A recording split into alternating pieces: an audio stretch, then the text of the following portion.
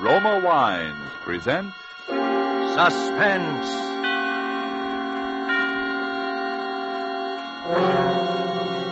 This is the Man in Black, here to introduce this weekly half hour of Suspense. Tonight from Hollywood, we bring you, in response to requests from many thousands of listeners, Miss Agnes Moorehead, in one of the most famous suspense plays this series has ever presented, Sorry, Wrong Number. And now with Lucille Fletcher's study in terror called Sorry, Wrong Number, and with the performance of Agnes Moorehead, we again hope to keep you in suspense.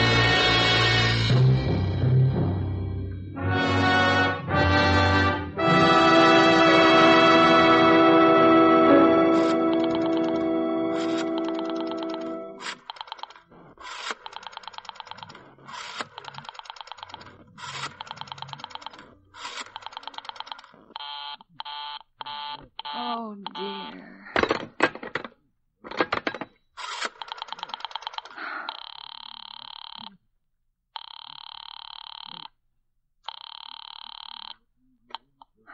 Your call, please. Operator, I've been dialing Murray Hill 40098 now for the last 3/4 of an hour, and the line is always busy. I don't see how it could be busy that long. Will you try it for me, please? I will be glad to try that number for you. One moment, please. I don't see how it could be busy all this time. It's my husband's office. He's working late tonight, and I'm all alone here in the house. My health is very poor, and I've been feeling so nervous all day. Ringing Murray Hill 40098.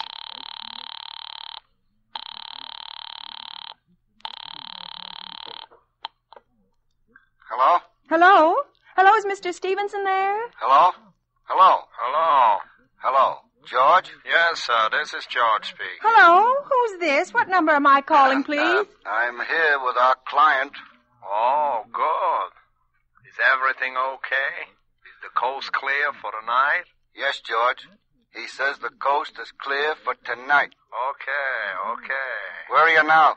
In a phone booth. Don't worry, everything's okay. Very well. You know the address. Yes, I know. Let's see now. At 11 o'clock, the private patrolman goes around to the bar on 2nd Avenue for a beer. That's right. 11 o'clock. Okay. And be sure that all the lights downstairs are out. There should be only one light visible from the street. Okay. What's that? Oh, just a minute, George. Oh, our client tells me that at 11:15 a train crosses the bridge. It makes a noise in case her window is open and she should scream. Hello? What number is this, please? Okay, I understand. That's 11:15, the train, huh? Yeah. Do you remember everything else, George? Yeah.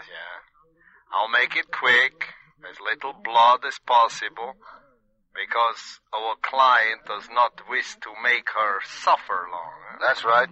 You'll use a knife? Yes, a knife will be okay. Then afterwards, I remove the rings and the bracelets, and the jewelry in the bureau drawer, because our client wishes it to look like a simple robbery. Huh? Don't worry, everything's okay. I know. Oh, how awful. How unspeakably awful. Oh. Your call, please. Operator, I've just been cut off. I'm sorry, what number were you calling? Why, it was supposed to be Murray Hill 40098, but it wasn't. Some wires must have got crossed. I was cut into a wrong number, and I've just heard the most dreadful thing, something about a murder. And, operator, you'll simply have to retrace that call at once. I beg your pardon. May I help you? Oh, I know it was a wrong number, and I had no business listening, but these two men, they were cold-blooded fiends, and they were going to murder somebody, some poor innocent woman who was all alone in a house near a bridge. And we've got to stop them. We just got to. What number are you calling? Well, that doesn't matter. This was a wrong number, and you dialed it for me, and we've got to find out what it was immediately. What number did you call? Oh, why are you so stupid? What time is it? You mean to tell me you can't find out what that number was just now? I'll connect you with the chief operator. Oh, I think it's perfectly shameful. Now, look, it was obviously a case of some little slip of the finger. I told you to try Murray Hill 40098 for me. You dialed it, but your finger must have slipped, and I was connected with some other number, and I could hear them, but they couldn't hear me. Now, I simply fail to see why you couldn't make that same mistake again on purpose. Why you couldn't try to dial Murray Hill 40098 in the same sort of careless way. Murray Hill 40098. I will try to get it for you. Well, thank you.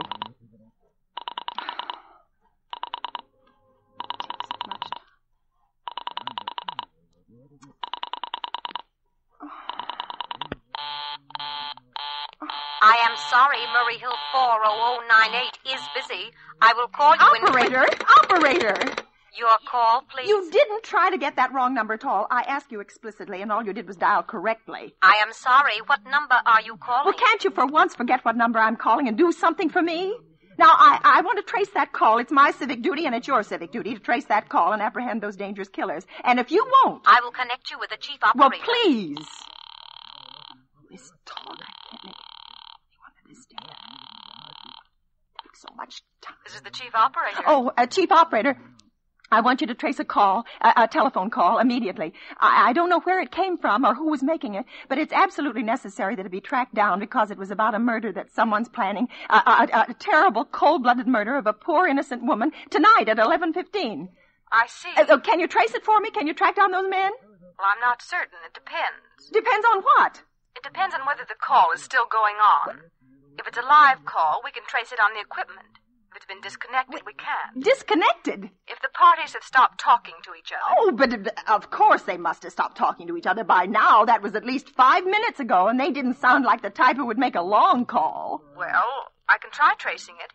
May I have your name, please? Mrs. Stevenson. Mrs. Albert Stevenson. But and listen, your telephone number, please. Plaza 32098. But if you go on wasting all Why this time... do you want this call traced, please? Why? Oh, no reason. I mean, I merely felt very strongly that something ought to be done about it. These men sounded like killers. They're dangerous. They're going to murder this woman at 11:15 tonight, and I thought the police ought to know. Have you reported this to the police? Well, no, not yet. You want this call checked purely as a private individual? Yes, but meanwhile... I'm sorry, Mrs. Stevenson, but I'm afraid we couldn't make this check for you and trace the call just on your say-so as a private individual. We'd have to have something more official. Oh, for heaven's sake. You mean to tell me I can't report that there's going to be a murder without getting tied up in all this red tape? Why, it's perfectly idiotic. Well, all right. I'll call the police. Thank you. I'm sure that would be the best way to do it. It's ridiculous. Curse such nonsense. Utter nonsense. Your call, please? The police department. Get me the police department, please. Thank you. Ringing the police department. Oh, can't you ring them direct? This time.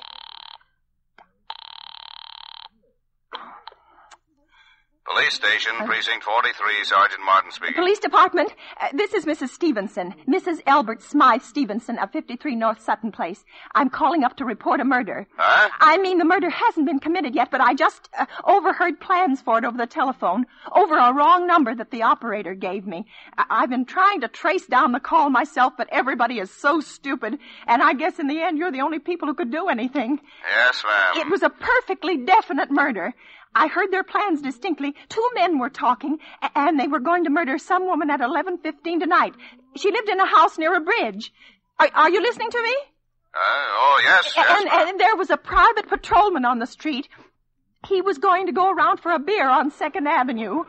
And there was some third man, a client, who was paying to have this poor woman murdered. They were going to take her rings and bracelets and use a knife. Well, it's unnerved me dreadfully, and I'm not well. Yeah. Yes, I see. When was all this, ma'am? About 8 minutes ago. Oh, then you can do something you do understand. What's your name, ma'am? Mrs. Stevenson, Mrs. Albert Stevenson. And your address? 53 North Sutton Place. That's near a bridge, the Queensboro Bridge, you know. And we have a private patrolman on our street, and 2nd Avenue is the next... And, what was that number you were calling? Murray Hill 40098. But that wasn't the number I overheard. I mean, Murray Hill 40098 is my husband's office. He's working late tonight, and I was trying to reach him to ask him to come home. Yeah. I'm an invalid, you know, and it's the maid's night off, and I hate to be alone, even though he says I'm perfectly safe as long as I have the telephone right beside my bed. Well, we'll look into it, Miss Stevenson, and see if we can check it with the telephone company. But the telephone company said they couldn't check the call if the parties had stopped talking. I've already taken care of that. Oh, you have? Yes, and personally I feel you ought to do something far more immediate and drastic than just check the call. What good does checking the call do if they stop talking? By the time you track it down, they'll already have committed the murder. Well, we'll take care of it, don't you worry. I'd say the whole thing calls for a search, a complete and thorough search of the whole city. I'm very near the bridge, and I'm not far from 2nd Avenue, and I know I'd feel a whole lot better if you sent around a radio car to this neighborhood at once. Well, what makes you think the murder's going to be committed in your neighborhood, ma'am? Well, I don't know. Only the coincidence is so horrible. 2nd Avenue, or the patrolman, the bridge. Yeah, well, 2nd Avenue, you know, is a very long street, ma'am. And you know how many bridges there are in the city of New York alone.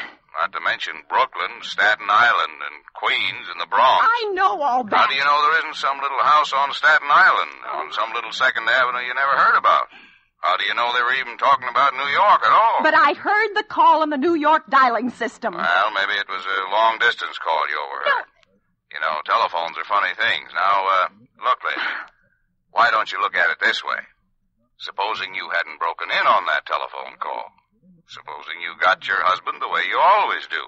You wouldn't be so upset, would you? Well, I suppose not, only it sounded so inhuman, so cold-blooded. Well, a lot of murders are plotted in this city every day, ma'am. We manage to prevent almost all of them, but a clue this kind is so vague, isn't much more use to us than no clue at all. But surely you can... Unless, of course, you have some reason for thinking this call was phony and that someone may be planning to murder you. Me?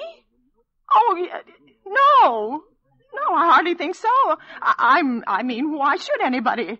Well, I'm alone all day and night. I see nobody except my maid Eloise. She's a big 200-pounder. Yeah. She's too lazy to bring up my breakfast tray, and the only other person is my husband Albert.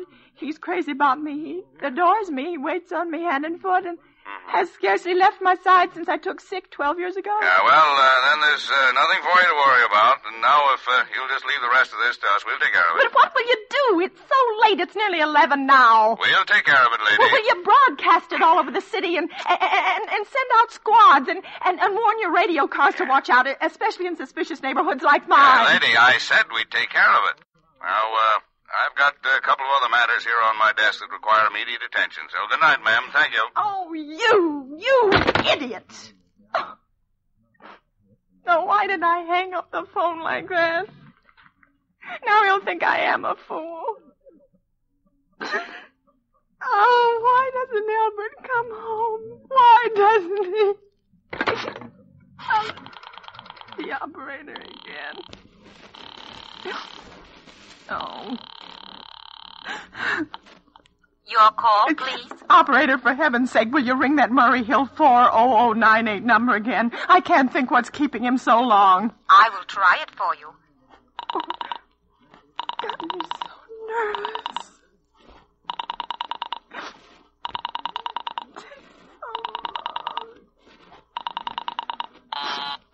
Oh. I'm sorry, Murray Hill 40098 is busy. I will call I can hear it. You don't have to tell me. I know it's busy. Oh. If I could only get out of this bed for a little while. If I could get a breath of fresh air or just lean out of the window and see the street. Hello? Albert? Hello? Hello? Oh, what's the matter with his phone? Hello? Hello? Hello? Oh, for heaven's sake, who is this? Hello? What are they trying to do to me? Oh. Answer somebody. Your call, please. Hello, operator. I don't know what's the matter with this telephone tonight, but it's positively driving me crazy. I've never seen such inefficient, miserable service. Now, look, I'm an invalid, and I'm very nervous, and I'm not supposed to be annoyed. But if this keeps on much longer... What seems to be the trouble, Well, please? everything's wrong. I haven't had one bit of satisfaction out of one call I've made this evening. The whole world could be murdered for all you people care, and now my phone keeps ringing and ringing and ringing and ringing every 5 seconds or so, and when I pick it up, there's no one there. I am sorry. If you will hang up, I will test it for you. I don't want you to test it for me. I want you to put that call through, whatever it is, at once. I'm afraid I cannot do that. You can't, and why? Why, may I ask? The dial system is automatic. If someone is trying to dial your number, there is no way to check whether the call is coming through the system or not, unless the person who is trying to reach you complains to his particular operator. Well, of all the stupid... And meanwhile, I've got to sit here in my bed suffering every time that phone rings, imagining everything. I will try to check the trouble for you, madam. Check it. That's all anybody can do. Oh, what's the use of talking to you? You're so stupid. I'll fix her. Volley, impudent. How dare she speak to me like that? How dare she speak to me like that? No satisfaction out of anybody. Answer. Your call, please. Young woman, I don't know your name, but there are ways of finding you out. And I'm going to report you to your superiors for the most unpardonable rudeness and insolence it has ever been my privilege. Give me the business office at once. You may dial that number direct. Dial it direct? I'll do no such thing. I don't even know the number. The number is in the directory, or you may secure it by dialing Listen information. here, you... Oh, what's the use? Oh, for heaven's sake, I'm going out of my mind, Hello, stop ringing, do you hear? Answer me, who is this? You realize you're driving me crazy? Who's calling me? What are you doing it for? Now stop it, I say. Hello, if you don't stop ringing, I'm going to call the police, do you hear? The police! Oh, if Albert would only come home. Oh, let it ring. Let it go on ringing. It's a trick of some kind. I won't answer it. I won't. Even if it goes on ringing all night, I won't answer it.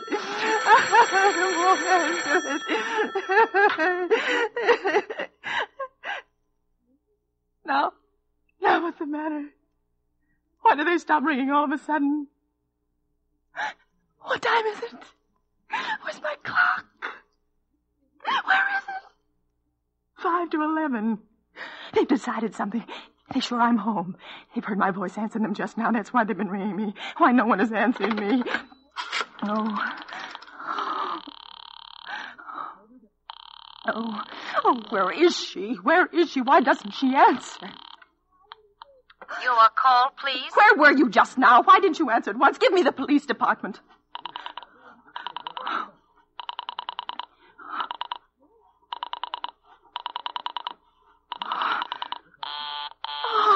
I'm sorry, the line is busy. I will call you. Busy? But that's impossible. The police department can't be busy. There must be other lines available. The line is busy. I will try to get them for you later. No, I've got to speak to them now. It may be too late. I've got to talk to someone. What number do you wish to speak to? I don't know, but there must be someone to protect people beside the police department. A detective agency.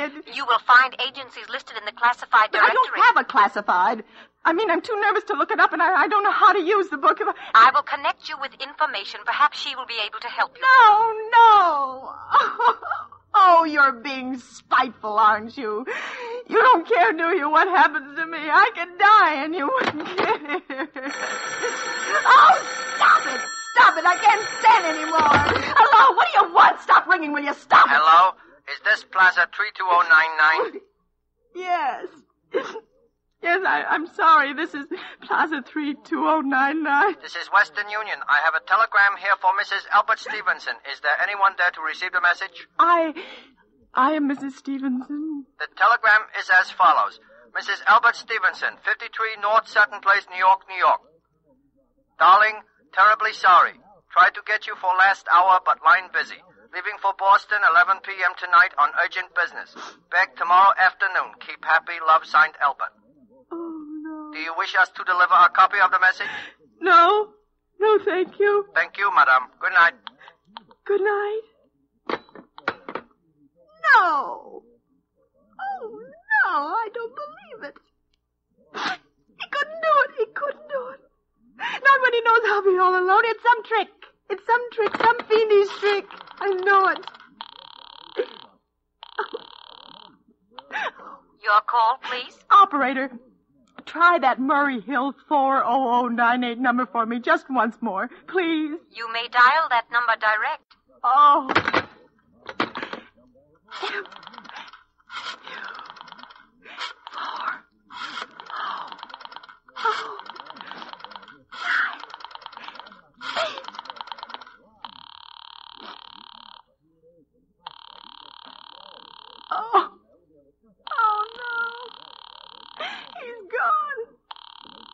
Oh, Albert, how could you? How could you? Oh, but I can't be alone tonight. I can't. If I'm alone one more second, I'll go mad. I don't care what he says or what the expense is. I'm a sick woman. I'm entitled to some consideration.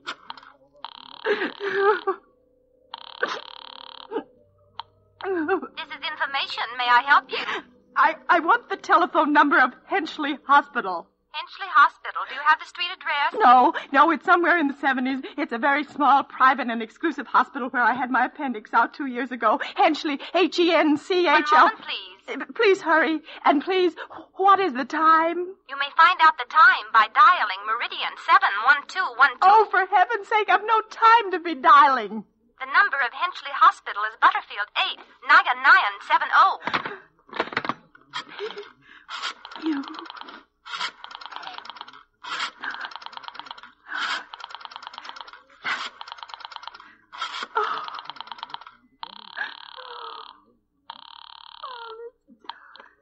Henchley Hospital, good evening. Nurses' registry. Who was it you wished to speak to, please? I want the nurses' registry at once. I want a trained nurse. I want to hire her immediately for the night. I see. And what is the nature of the case, madam? Nerves. I'm very nervous. I need soothing and companionship. You see, my husband is away, and I'm... Have you been recommended to us by any doctor in particular, madam? No, but I really don't see why all this catechizing is necessary. I want a trained nurse. I was a patient in your hospital 2 years ago, and after all, I do expect to pay this person for attending me. We quite understand that, madam. But these are war times, you know. Registered nurses are very scarce just now, and our superintendent has asked us to send people out only on cases where the physician in charge feels it is absolutely necessary. Well, it is absolutely necessary. I'm a sick woman. I'm very upset, very. I'm alone in this house, and I'm an invalid, and tonight I overheard a telephone conversation that upset me dreadfully. A woman's going to be killed when a train... In fact, if someone doesn't come at once, I'm afraid I'll go out of my mind. I see. Well, I'll speak to Miss Phillips as soon as she comes in. What is your name, Miss madam? Phillips. And when do you expect her in? I really couldn't say. She went out to supper at 11 o'clock. 11 o'clock? Oh, it's not 11 yet. Oh, my clock has stopped. I thought it was running down. What time is it? Just 15 minutes past 11. What was that? What was what, madam? That clicked just now in my own telephone, as though someone has lifted the receiver off the hook, off the extension telephone downstairs. I didn't hear it, madam. Now, about But this... I did. There's someone in this house. Someone downstairs in the kitchen, and they're listening to me now. I won't pick it up. I won't let them hear me. I'll be quiet and they'll think. But if I don't call someone now, while they're still down there, there'll be no time. I've got to get that operator.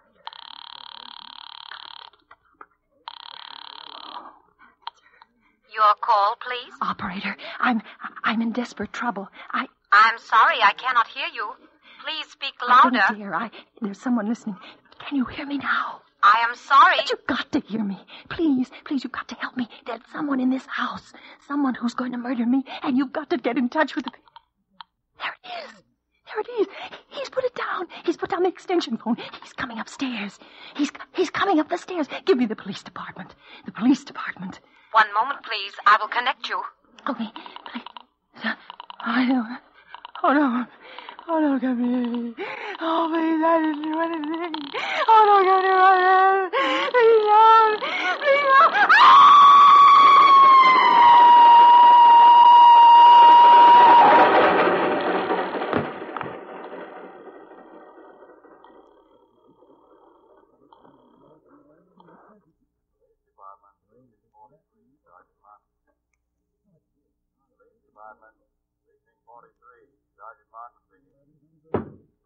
Police Department. Precinct 43, Sergeant Martin speaking. Police Department? Well, I'm sorry. Must have got the wrong number. Don't worry. Everything's okay.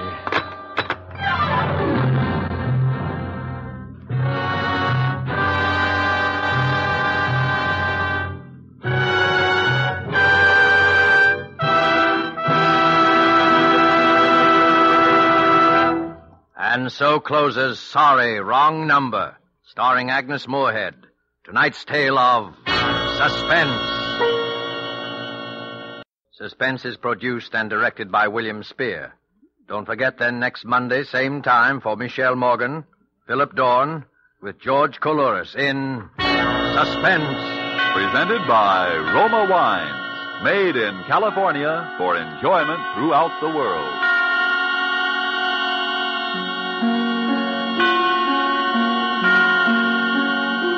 This is CBS, the Columbia Broadcasting System.